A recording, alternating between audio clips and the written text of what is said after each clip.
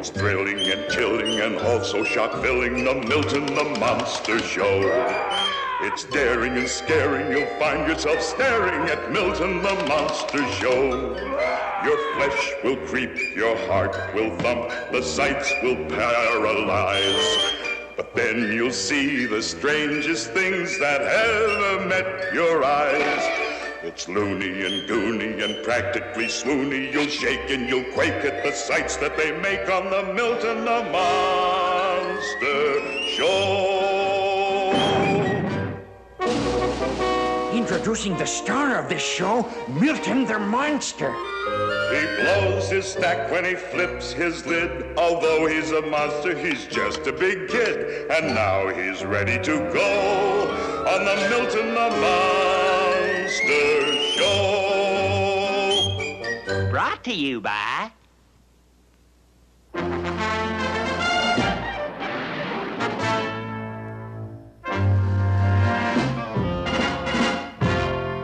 Faster than a streaking rocket. Speedier than a flash of light. It's Fearless Fly, possessed with a super strength so powerful, no fly swatter can harm him. No flypaper can hold him.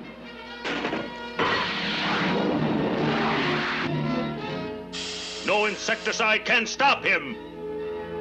Always careful not to reveal his true identity, Fearless Fly hides from view as he removes his glasses, which generate millions of megatons of energy through the sensitive muscles in his head, and becomes a meek, mild, passive little fly known as Hiram.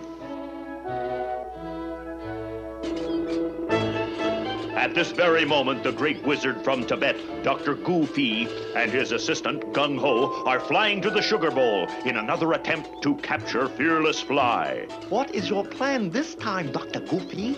It is a known fact that Hiram Fly and Fearless Fly are close friends. So I will trick Hiram into leading me to him. Then I will capture Fearless Fly with my new super adhesive flypaper. But Dr. Goofy, everyone knows that no flypaper can hold him. This can. It's the strongest flypaper ever made. Man, that's flypaper. Drink up, Hiram. I don't think I can, Horsey. Weakling, I've had 9 sodas to your 5, and this is my 10th. I'll try. The dope. There. What'll you have now, chocolate soda or vanilla soda? Bicarbonate soda. Hello, Horsey. Hiram! Oh. We were having a soda drinking contest and he lost. Hiram Fly hangs out in that sugar bowl. Shall we grab him now? Wait, someone's coming out. Is there a doctor in the yard? I'm a doctor, my card. Oh, my friend is very sick. I must help. What about Hiram? He can wait. I may be a treacherous, villainous old man, but I am still a doctor. I will now make a housefly call. It's Hiram Fly. I hope he's not too sick to lead me to Fearless Fly. Have you ever treated flies? That's my specialty. You think they let me treat people?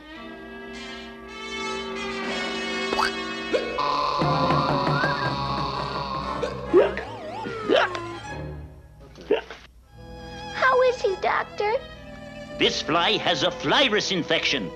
Now's my chance. I will take him to my ranch for a complete rest. Be sure to tell his good friend Fearless Fly to come and visit him. Now to my ranch in Arizona.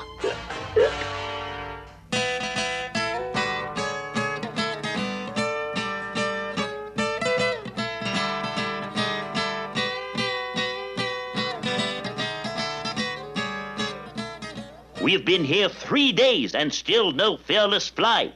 I wonder what's keeping him away. It could be your guitar. Gee, I'm getting homesick. Oh, Dr. Goofy, I think I'm well enough to go home now. You're too weak to travel. Wait till your friend Fearless Fly comes to visit you. He will take you home. I wonder why he wants Fearless Fly to come here. So where is Fearless Fly? I thought he and Hiram always stick together. Don't worry, they will when this super adhesive flypaper hits them. So that's it. I'd better get out of here.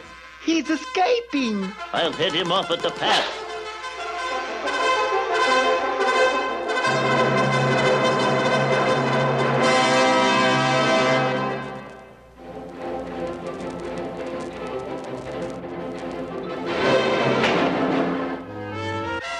Tell us where Fearless Fly is, or I'll drill you full of holes. I'll make him tell. I know a worse torture. I'll play the guitar again. As Hiram, I'm helpless. But as Fearless Fly, I have a chance. All right, I'll take you to Fearless Fly. Fearless Fly is in that matchbox. I'll tell him you're here. You have visitors, Fearless Fly. Thank you, Hiram. Don't mention it. Now to welcome my visitors. There he is. Strike one. Strike two. I always was good at catching flies. He's loose. Now it's my turn at bat.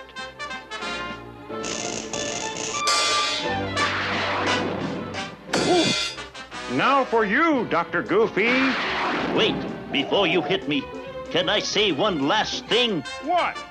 Is there a real doctor in the yard? I think Dr. Goofy has learned not to fool around with Fearless Fly. Yuck. Or me either.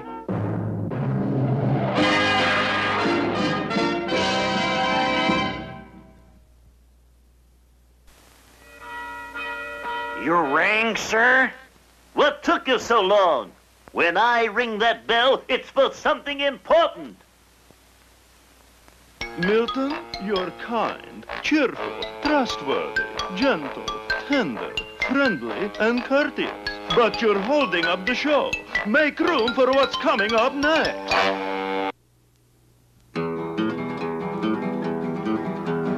Fluky Luke, Fluky Luke. From the west he come a-riding, and luck was on his side. Come a-riding to the east, across the great divide. You might think that in the east they'd laugh this cowboy out of sight, but somehow everything he does turns out right. They call him Fluky Luke, Fluky Luke, Fluky Luke. Our story opens in the country, at a hidden mountain retreat, as the notorious gangster Spider Webb summons his men to a secret meeting.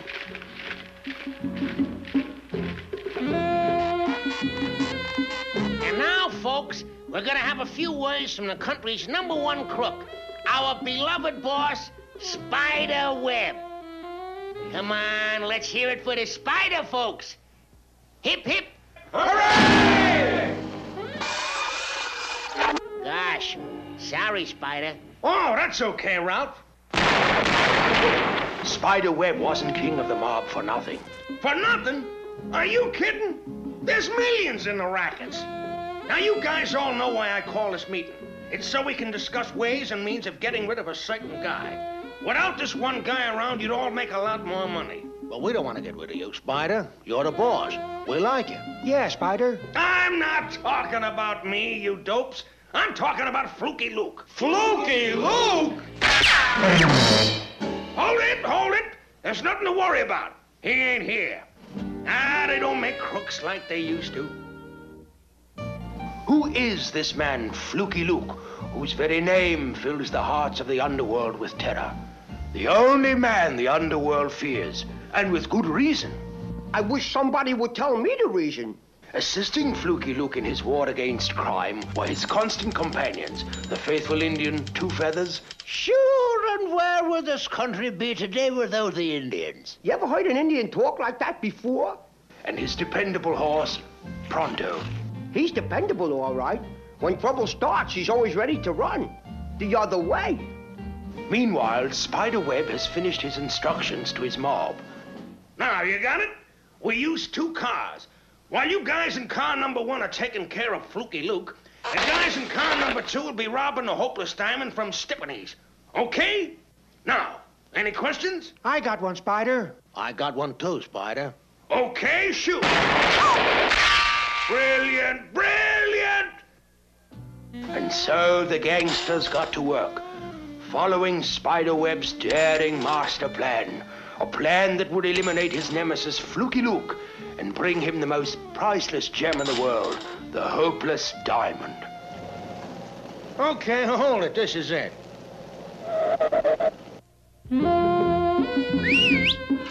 What's up, Pronto?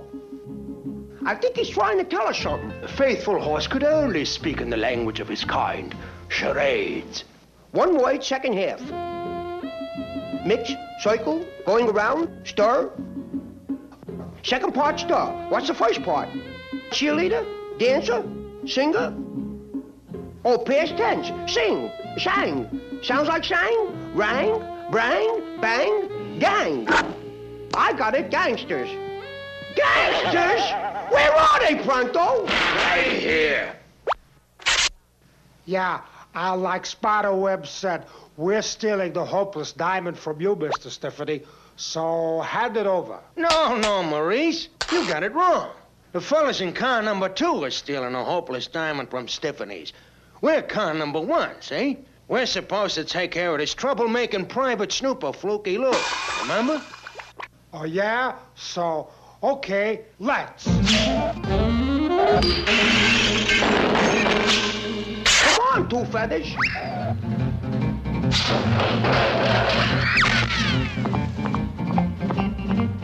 Red light. That means stop. So why are we going? Well, it's the holdup.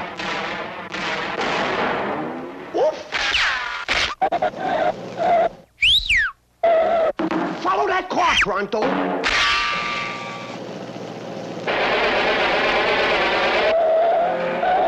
Which way did they go? I don't know. When the shooting started, I closed my eyes. Meanwhile, Spiderweb waited for results of his daring master plan.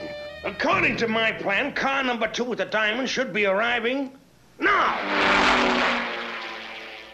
Oh, I'd like to see Fluky Luke's face now. Oh, pardon me, mister. Did you happen to see a black car pass this way filled with crooks? Fluky Luke! Spiderweb, the hopeless diamond. So the chase began. The wily gangster in his souped-up super obligato 8, and after him the indomitable Fluky Luke on his dependable horse. Attaboy, Pronto. You're looking good, boy. Only trouble is you ain't running good. Don't worry, sure, and I know a shortcut. We take the A train uptown. You heard him, Pronto. Whoop, watch those steps, boy.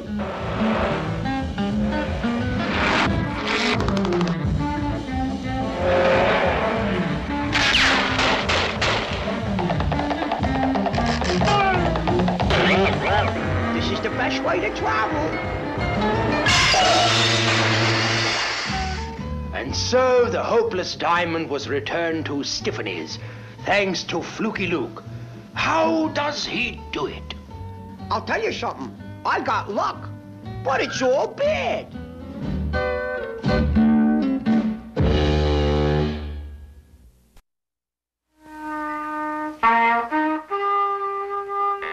No time for sadness. The show must go on.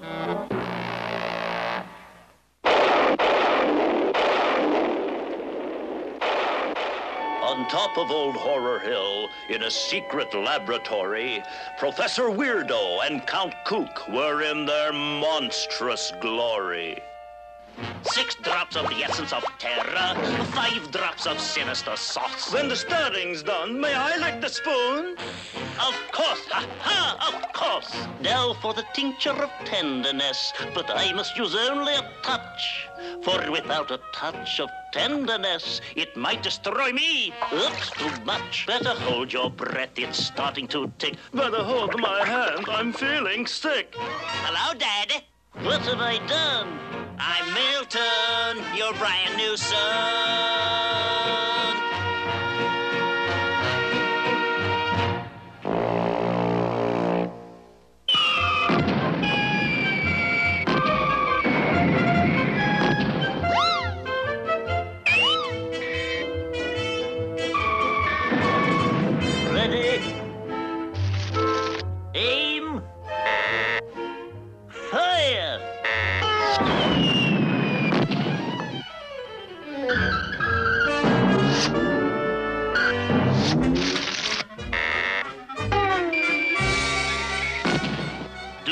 up, Professor Fruitcake?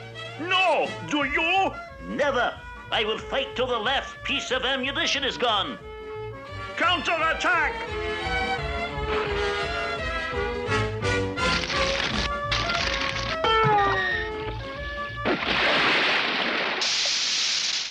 Well, there goes the ammunition. What do we do now, Professor Weirdo? What would any great general do at a time like this? Surrender. I'll send him a note by carrier bat.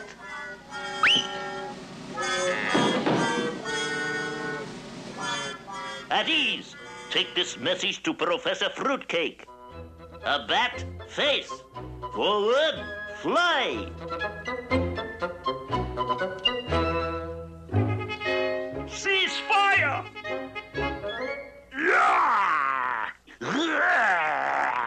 You two shouldn't fight. You should get together and be partners. But how could we trust each other? We're both such cheats. By arranging a marriage between the families. A marriage? How? Professor Fruitcake just created a girl monster. That's right. And she just had her coming out of the pot party. Well, your girl monster could marry one of our boy monsters, and our families would be united. It's for the sacred honor of Horror Hill. And may the best monster win.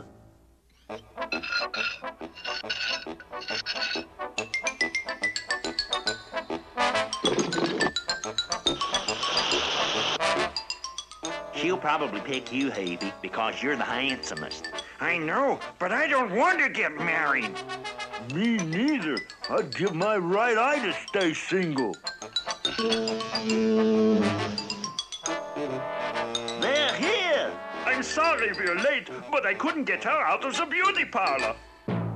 It's my pleasure to introduce Zelda the zombie. May I take her, Hyatt? No, that's part of her head. Hey, she's not half bad. Watch me turn on the charm. Would you like a chair?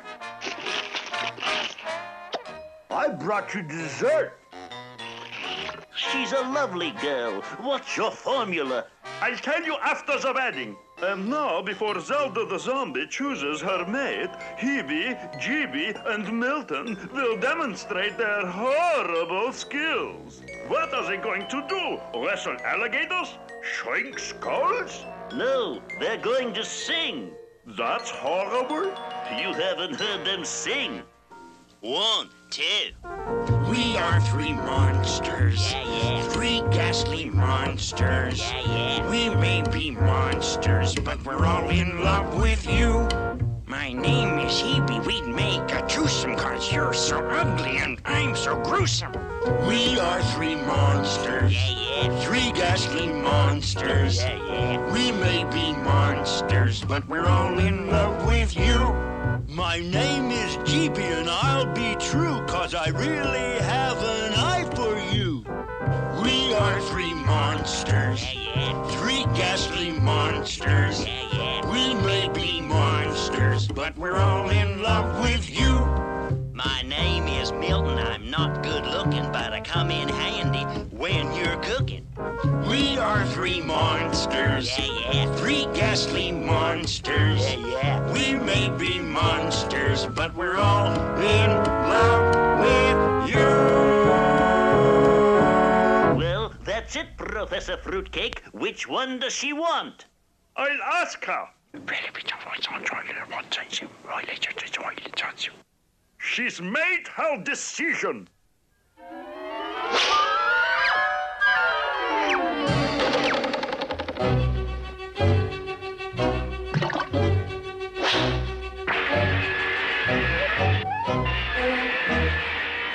Ready, aim, fire!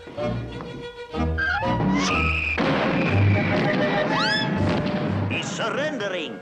You mean you'll marry her? Not exactly, but I'll go steady.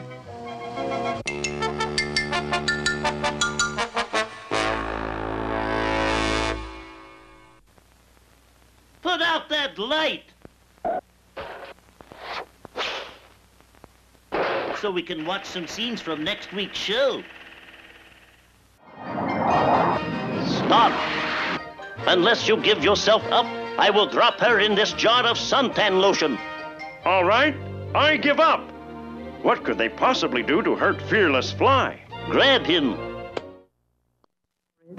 I'll pay 1,000. 1,500. $2,000? Sold to the lady with the green plaid checkbook. 2,000 smackers for some orangutan's fingerprints. Oh. Cook! My problems with Milton are over. Look! Wealthy spinster wishes to meet eligible bachelor. Object, matrimony. Great, I'll be your best man. Not me, you fool. Milton!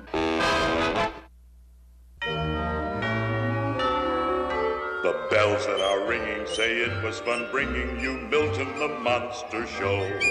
Though daring and scaring, it was a joy sharing the Milton the Monster Show. Now all of us must take that creepy trip down Horror Hill. Beware of the dangers along the way, or you may take a spill. Thrilling and chilling and also shock-filling, 'twas loony and goony and practically swoony, the Milton the Monster Show.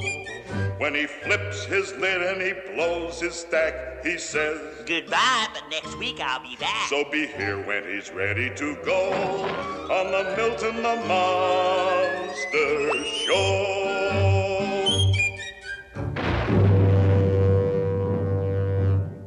Brought to you by